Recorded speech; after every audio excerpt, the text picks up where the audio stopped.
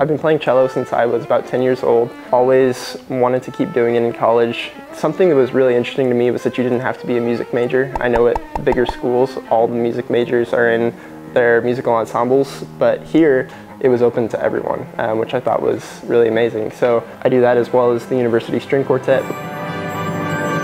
I had a long-standing interest in technology, built my first computer at the age of 12, started competing in cybersecurity competitions in middle school, kind of knew it was always what I wanted to do, and so when I started looking for schools that had cyber programs available, TU was one of the first that stuck out to me. I also really liked the small school feeling that I got from it as opposed to state schools like Missouri or Kansas. So I initially was not planning on joining Greek life. Fraternities were the farthest thing from my mind coming in as a freshman.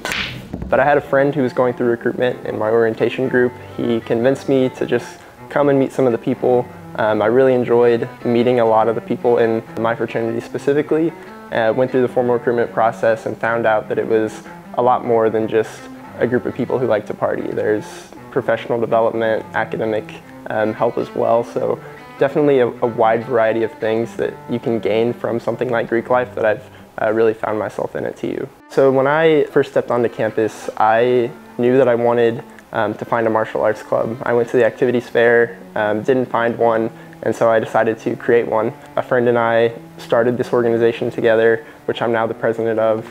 And so there's definitely a really great opportunity to find yourself in a number of organizations, especially in leadership roles.